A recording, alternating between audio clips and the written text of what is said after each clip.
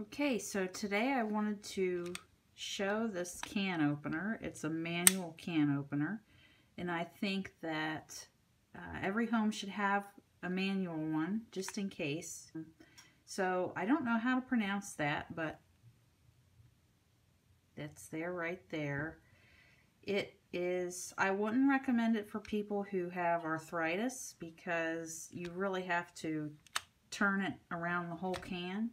So it can be hard on your hand. I also bought a industrial sized can of green beans, and it struggled to open that. It opened about half of it, and that's all I could do. So those are your two warnings with it. Other than that, it's pretty easy to use. This goes on the top of the can, and then this goes on the side.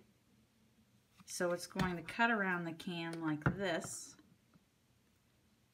and it's not going to leave any sharp edges, which I like because if you want to reuse the can or even just recycling. So I'll go ahead and show you. So yeah, it just goes like this, and you can kind of feel it grab onto the can, and then you have to go all the way around. You don't want to go over the same place twice, but you will be able to see, let's see, there's marks here, and you will be able to tell whenever you reach where you've already cut because it loosens up. So once you finish, then you want to go back the other way so that it unlocks and it comes off. To get the lid to come off, you have to use this little push in this button here, and this closes. So you just put it on the lip and lift up. And then you'll see that there's nothing sharp here, and there's nothing sharp here. Okay, so then we'll go ahead and show you a second one.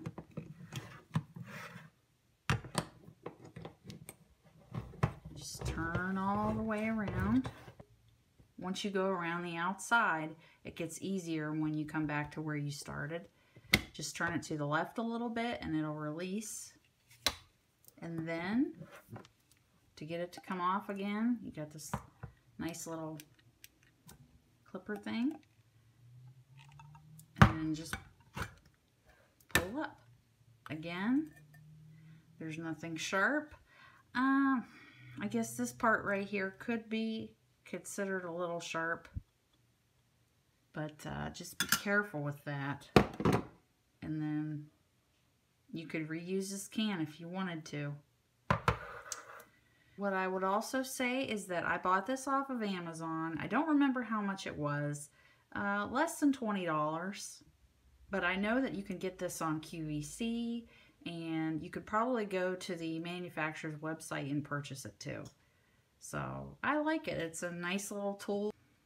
I've tried a couple other brands. One I got from Kitchen Connections, and also another was from Tupperware that I tried, and I didn't like either one of those.